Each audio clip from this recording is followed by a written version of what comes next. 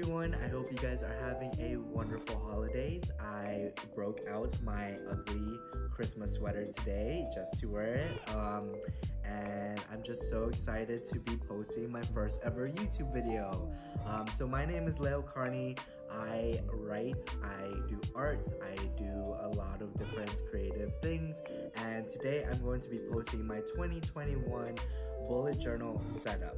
I've been bullet journaling for 3 years, and I'm just so excited to break into this Mandarin notebook and just set my intentions for 2021. I know that we've had a really tough 2020, and I just want to send all of my positive vibes to everyone out there. It's been very rough, but I hope that everyone can find some sort of joy in this season.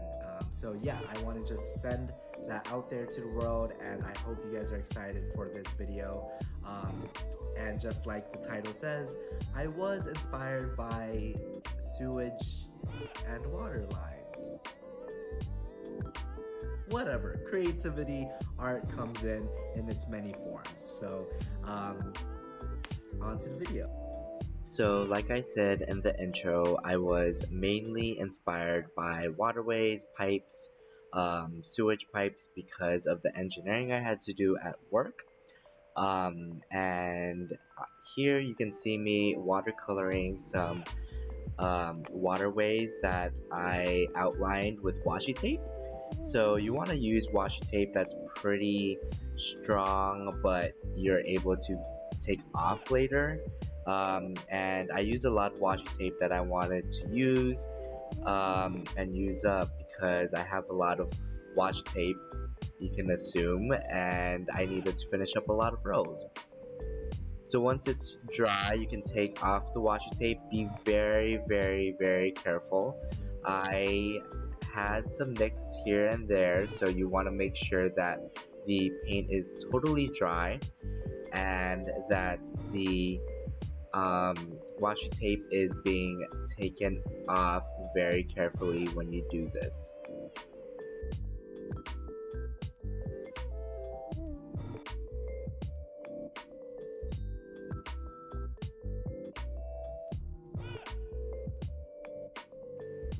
So I use a peacock green for the watercolor, and I wanted to accent it with some gold accents because I just love this color so much, and it just reminds me of royalty and just beautiful elegance. So even though it's inspired by wastewater and pipes, I wanted to accent it with this gold washi tape that I am using throughout the setup as well.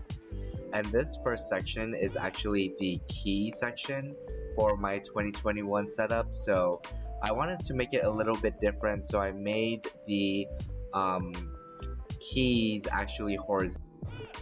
So I use an open circle for my open tasks unfilled. I use a half-filled circle for pending tasks, a dash for events, a arrow for a moved or rescheduled task, and then a filled circle for completed tasks for my key. Next, I'm applying a sticker from Parity Stickers.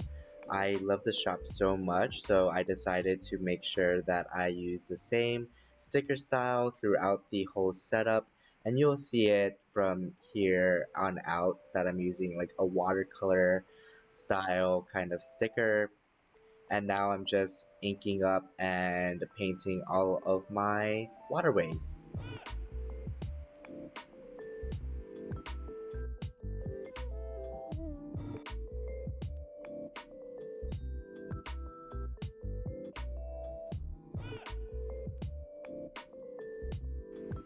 I think the one thing that was so much fun about this specific setup is that I made sure that all of the pages were different from each other, so it just gives such interest when you're looking through each of the pages, and that's just going to make it so much more fun and interesting as I use it throughout.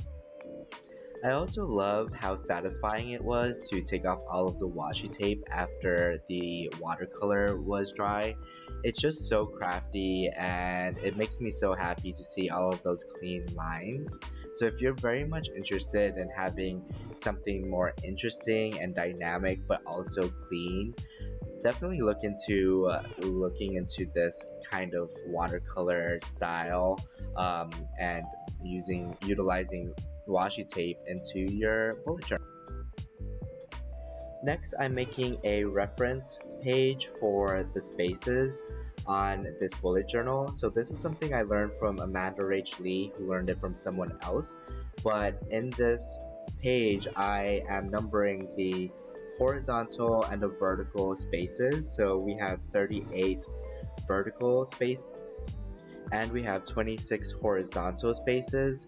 So each of those spaces helps me to understand how many spaces I need to create a division. So for example, if I wanted to divide the page into three, I know that I can divide it into 8 different spaces. It just takes a little bit of math and understanding how many spaces are needed for dividing the page into three or two or four or whatever you need. So I do that for the horizontal and also the vertical, as well as you can see here.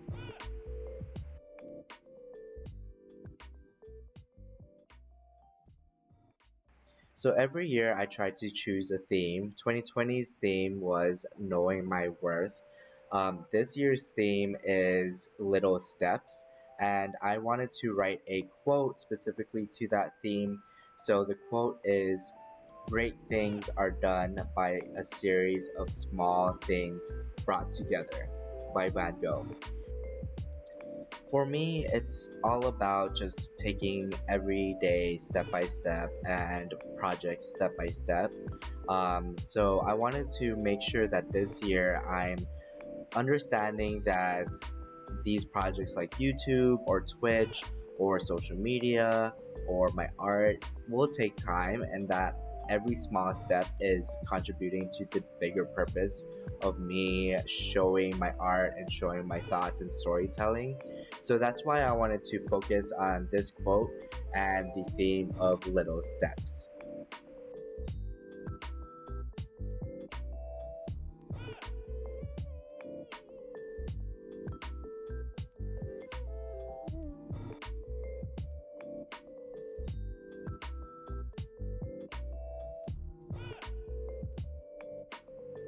Here I'm outlining my year in review. This is pretty much my calendar for the whole year, and what I'm doing is creating boxes for each month. So each box is 8 by 17 spaces, and each box is going to be a month.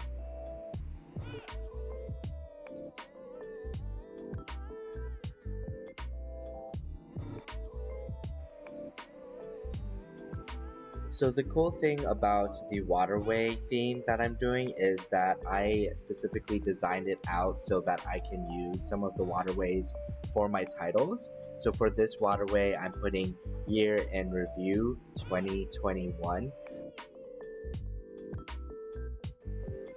Next, I'm putting the name of the months using a 8 size Jelly Roll pen in the color Emerald, and then a micron in the size 5 for the um, days of the month.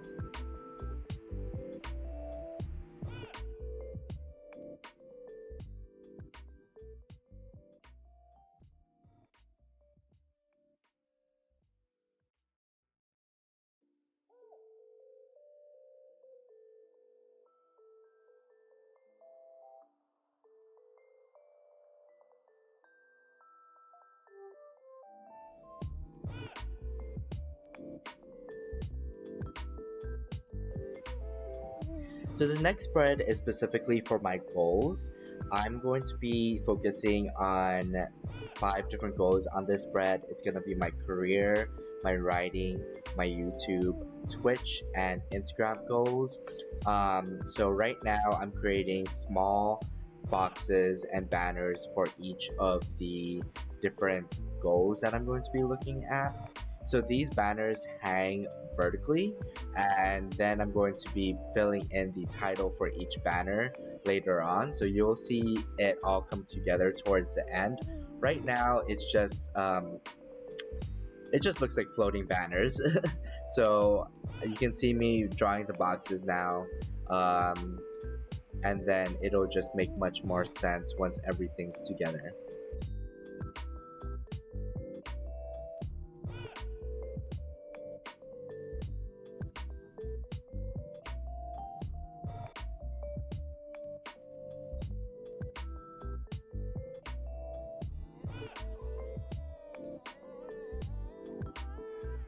Alright, so here you can see the spread coming together. So there's two bigger boxes on the left side for my career and writing, and I'm using the same Jelly Roll pen from my calendar to fill in those titles there. I just love the look of a hanging banner. It's very simple, but it's just very whimsical as well. And then I'm putting in YouTube, Twitch, and Instagram for the other boxes. So next I'm working on the spread for my monthly savings and also my budget. I pretty much have a set budget. Maybe if you guys want to go over how I do budgeting in a year, just let me know in the comments and then I can let you guys know how I do zero sum budgeting. So every dollar is accounted for a specific section. So my different sections is needs, wants, and savings. And then I also have a monthly savings spread where I go over every single goal in financial goal for each month and then write down where I'm at. This just makes sure that it tracks down how I'm doing for the month and if I'm hitting those financial goals.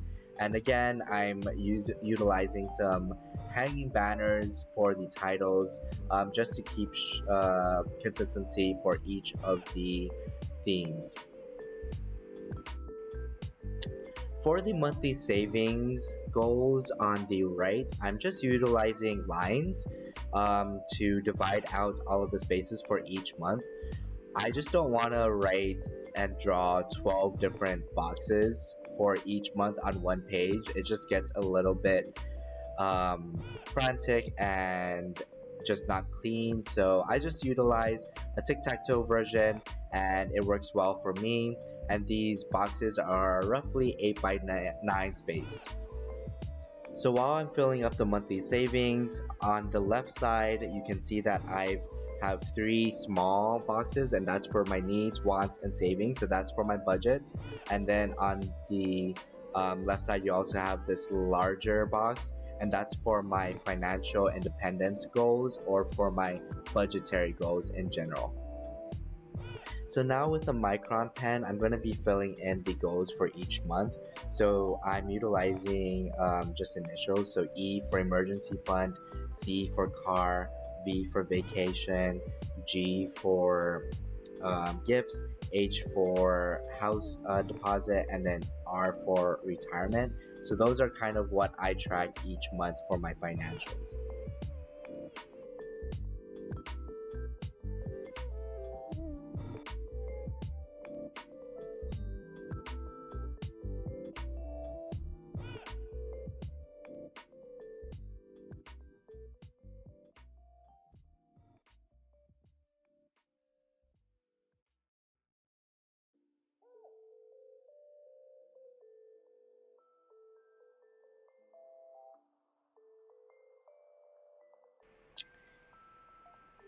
In this section, I'm titling it Reading Log. I'm trying to make sure that I read a lot. I'm generally a big reader, I'm just pretty slow.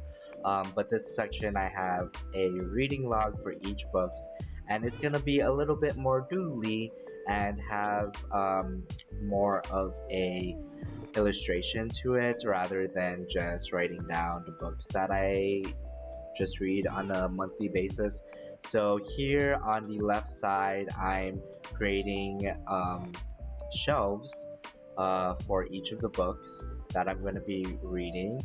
So these shelves are just going to be hanging shelves, and I'm not going to just do too much about it. Um, it's just going to be simple, just micron illustration. And then on the right, I'm going to have like a table that's going to have um, the title of the book, the author, how many stars I give it, and the notes. And you can see me here, I'm drawing the illustration for the books. And if I finish a book in 2021, I'm going to write the title of that book in the reading log. So by the end of the year, I'm going to have these shelves all full of the books I read in 2021.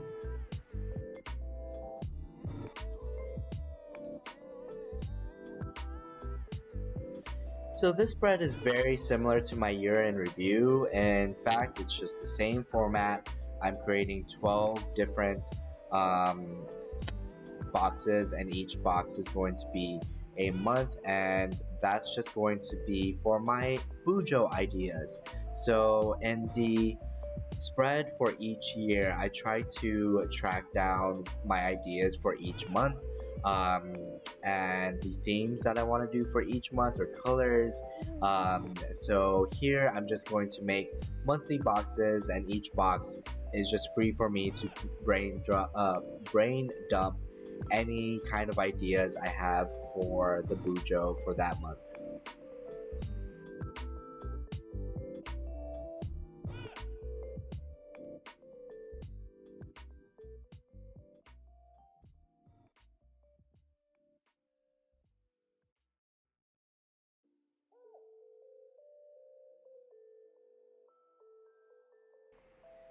Finally, we have the things to check out spread.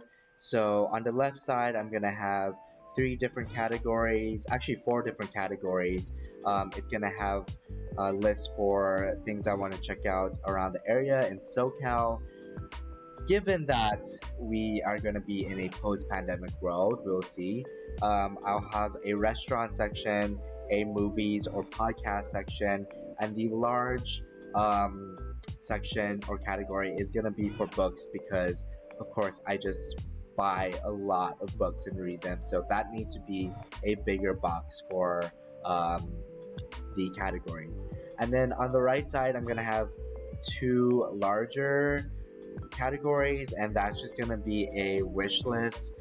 So the wish list is similar to my financial goals. It's gonna have a list of things I want to um, get this year, and it's gonna be mostly things that is gonna be um, for my art. So if I'm gonna get a Wacom drawing tablet this year, I need to make sure that I track that.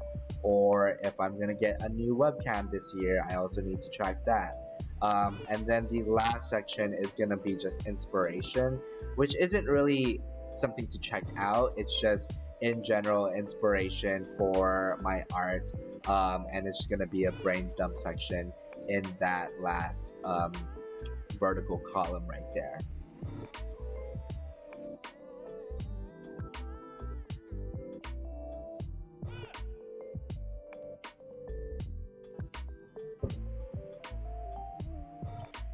And now for the flip through of my 2021 setup. This was really fun, you guys. I was a little apprehensive with utilizing watercolor in this notebook, but it really worked out, and the clean lines and the beautiful gold accents just makes it all the better. And I'm so excited for 2021. I know we still have a lot to get through with the pandemic and everything, but we're gonna get through it. And I'm so excited for new projects and new intentions this year, and just new art projects and all. So let me know how you guys like the video. This is my first video, and I would love to get any feedback, or if you guys want to see specific videos in the future about bullet journaling, let me know, please. And with that, check me out on Stylist and Pen on Instagram, Twitch, and here on YouTube.